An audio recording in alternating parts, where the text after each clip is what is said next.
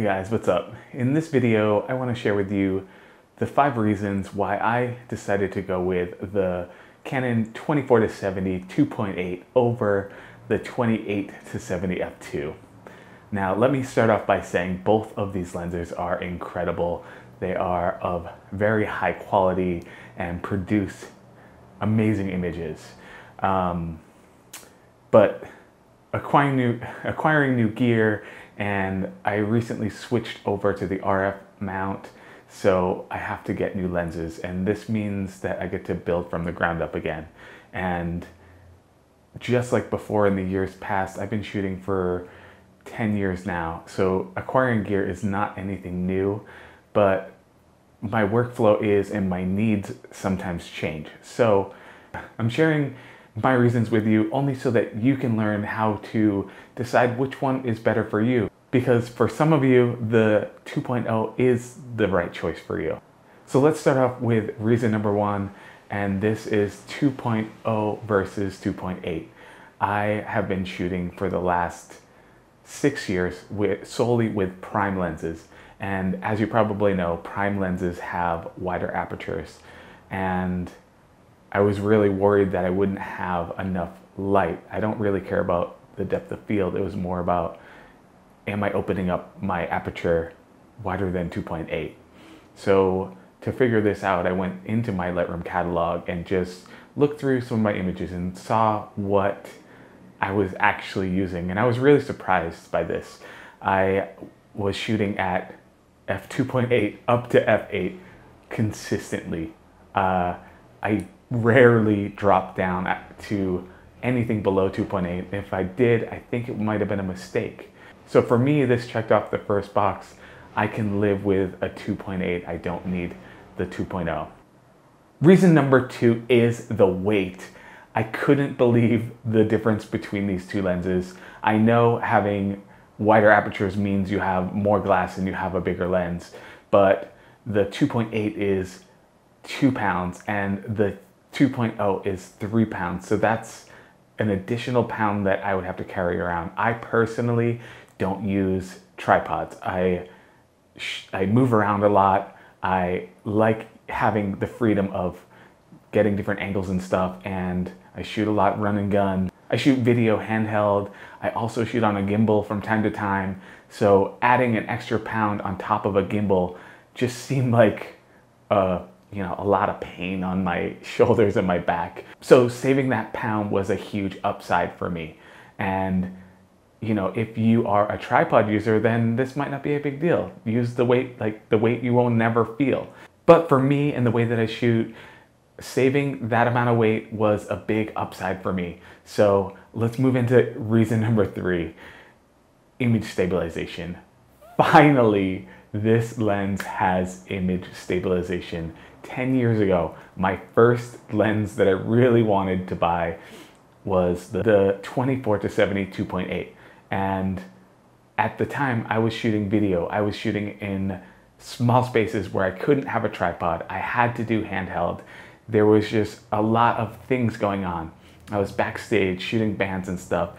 And the 2.8, 24-70 did not have image stabilization, and it didn't in the second version. I was so bummed.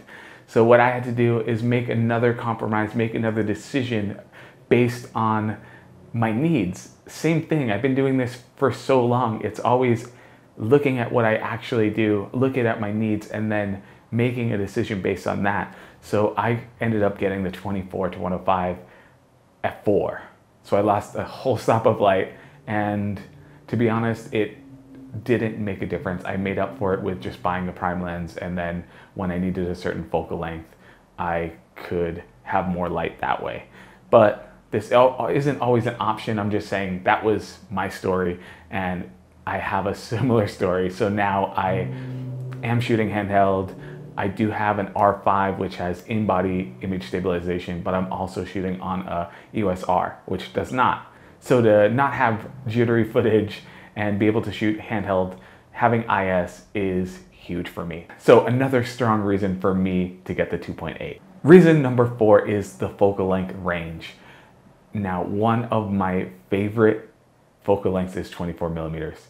I go to that probably 50% of the time. I love the way that portraits look. I love the way that it makes bodies look.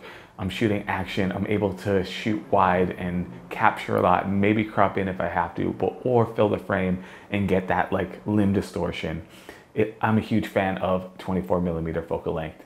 Now, since I'm getting away from using primes and having to switch lenses all the time, I know I could get a 15 to 35 and have 24 in that. I didn't want to do that. I don't want to change my lens all the time. So I decided that 24 to 70 was the right length for me. I know exactly where to stand when I'm at 24. I know what I'm gonna see without even having my camera up to my face. It's just that ingrained in me and like the back of my hand. So this was kind of a no-brainer. The 24mm is something that I love and I needed. So reason number 4, focal length range. And the final reason, and this is just the icing on the top, the price. Because there are a lot of reasons for me not to get it, I couldn't justify spending the extra $700.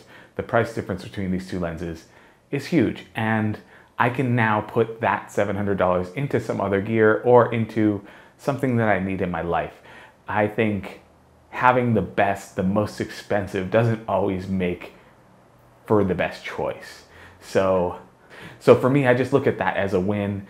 I do shoot professionally, so I know that I will make up the money. It's not really about the money, but it is kind of, you know, these things are investments and they are supposed to last for 5 to 7 years, sometimes 10 years, and you do get the money back over time. To wrap this up, I just want to say every lens that is made, it could be the right lens for you. You just have to go through and take a realistic look at what it is that you're doing with the lens. What are the downsides? What are you going to miss out on? You know, stop thinking about, will the quality hinder my work? I think I've seen people create incredible work with iPhones. I've seen people make amazing things with kit lenses. It's not about the equipment. The reason I invest in pro gear is it's just a little bit more durable. It's made to be used every single day. It's made to go through different weather conditions. You can get rain on it, you can get water in it, it won't break down. That reliability is one of the big factors. And you know, if you break down the cost of the lens over 5 to 10 years, it isn't actually that much. I know you have to buy a bunch of other things on top of that one lens. So I hope this video helped you out in your next decision on your lens or your camera body. I had to do the same exact thing picking my R5 over the R6. I might make a video on that, I'm not sure yet, but it's the same process for every single gear acquisition. You look at your needs and then you look at what it does. And if it does all the right things for you, that's the one for you. So if you like photography and you like photography-based videos, please hit the subscribe button for more videos. And if you like saving money, please hit the like button. All right, I'll see you in the next video. Bye.